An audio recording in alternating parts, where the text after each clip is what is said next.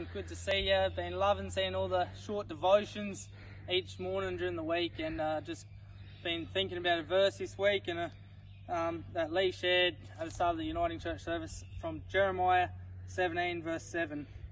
But blessed is the one who trusts in the Lord, whose confidence is in him.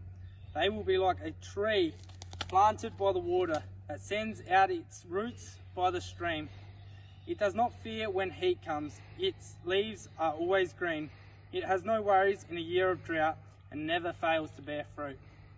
So as I've been pondering this verse from Jeremiah, I've just been thinking about these lovely big red gum trees that we've got on our property and how green they are, and they're enjoying the 90 mil of rain we've had for April that's brought the river down, and we're very blessed with that.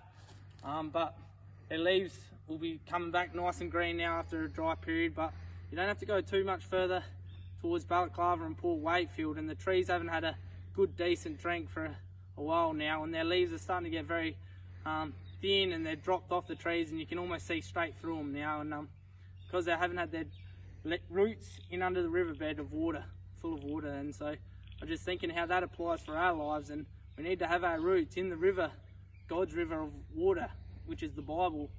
And we need to be continuously topping ourselves up so our leaves stay green and we're bearing good fruit and producing good leaves. And so I encourage you to be in the Word of God today. But also later in the verse it talks about being in the drought. And yes, these trees do definitely go through times of drought, but we go through times of drought in our lives too. And I just encourage you to continue to put your roots down in a spot where you can receive and continue to read His Word, so then you will continually be bearing good fruit and producing good leaves.